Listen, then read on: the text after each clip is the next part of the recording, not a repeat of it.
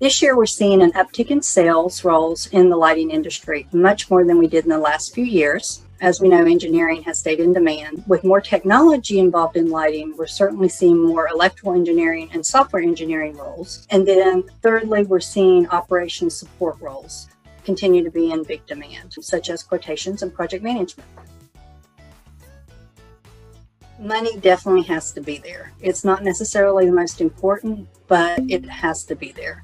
And we've certainly seen increases in salaries over the last few years. Second thing is work-life balance. Candidates want flexible work schedules, remote opportunities, and paid vacation.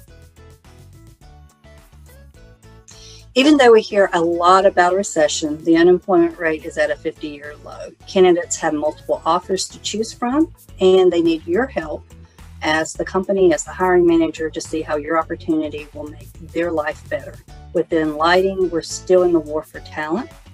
I commonly hear from candidates that they like where they are, but they think they should be making more, so they're open to hearing about opportunities, and they want the opportunity to work remotely.